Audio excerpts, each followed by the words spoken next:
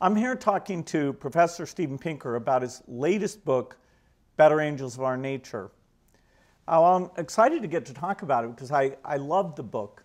What drew you in? Did you know you were going to write a book about this, or was it just seeing the trend that made it too interesting? A combination of two things. One of them was a perennial interest in human nature.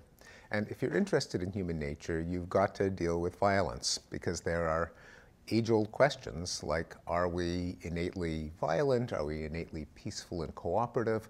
What does this say about how we should organize our societies? Do we have an evil nature that has to be tamed, or do you just let people do their thing and they'll naturally flourish in a communal harmony? So there's that whole set of intellectual issues.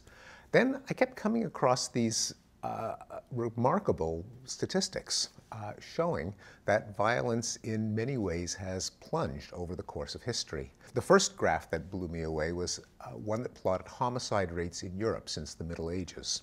And the graph went like this. A contemporary Englishman has about 1/50th the chance of being murdered as his medieval ancestor. Most people don't know that. We think of the Middle Ages as a kind of carefree, innocent time, dancing around the maypole. We don't realize that people were stabbing each other over the dinner table at the slightest insult. I came across statistics that rates of death in tribal warfare are vastly higher than those of modern wars.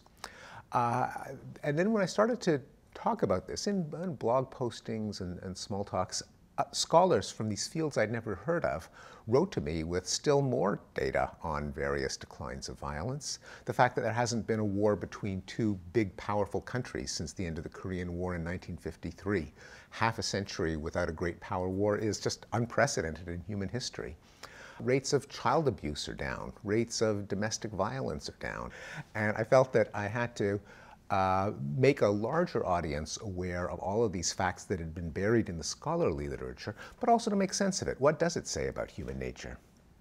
But it's amazing to me that it hadn't been discussed as a mainstream topic. I mean, what is one of the most interesting questions of history or even psychology is this idea of, is there a progression of how man treats man? And I have to say, I was stunned reading the book at the number of these trends, and that I'd never heard of it ever before. Yeah. You would think that nothing could be more important than keeping track of whether everything we've been doing over centuries and millennia has made us better off or worse off. And most people think it's made us worse off, that we're better off in a state of nature. But I think it is a profound message that we've been doing some things right, where we don't crucify people anymore. We don't keep slaves with the legal protection of government. Kings don't wage war whenever they get insulted or dissed and sacrifice tens of thousands of peasants just to assuage their own vanity. We don't have debtors' prisons. Men of honor don't engage in duels to protect their reputation. So yeah, as awful as things are now, and there's certainly many things to be concerned about, it probably used to be worse. I also wanted to combine the story that I told in graphs and numbers with sanity checks. Like, can we really believe that the murder rate went down by a factor of 50? And so I had vignettes from life as it used to be lived to remind people that, yeah, it was pretty brutal in biblical times or in Roman times or in the Middle Ages when they broke people on the wheel or burned them on the stake or crucified them, or entire villages were massacred. If you think of the arrow of time, as pointing towards potential improvement, your mentality is very different than if you think of, okay, we're fallen, things are always going to get worse. And in my work on global health, you always have to first confront people with the fact that there's been this unbelievable improvement, and they find it very surprising at first. 1960, 20 million children a year were dying. Now we're down to 8 million. And if we do the right things, that 8 million can go down to 4 million. And so there really is this progression that someone can be part of, and that speaks to a more positive way of looking at the world.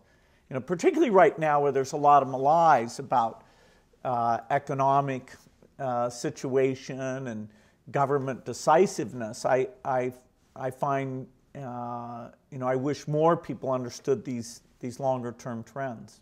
Well, it's a way of thinking that I obviously very much sympathize with, and that is surprisingly uncommon. So first of all, you have people not realizing that things have gotten better because you read about the horror stories, and there are always enough of them to fill the evening news.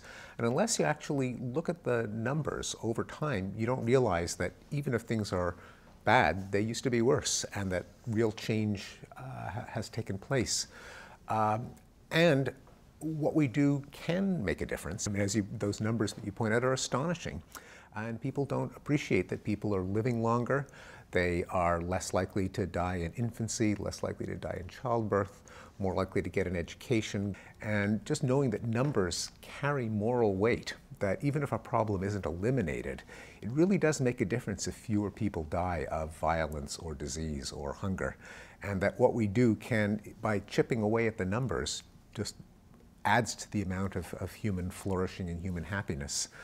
Journalists tend not to think that way often enough. They point to the problems, I think, spread compassion fatigue. Can I really help? There's so much suffering in the world. But we need to focus on, I think, on the numbers to realize how much good still can be done in the world.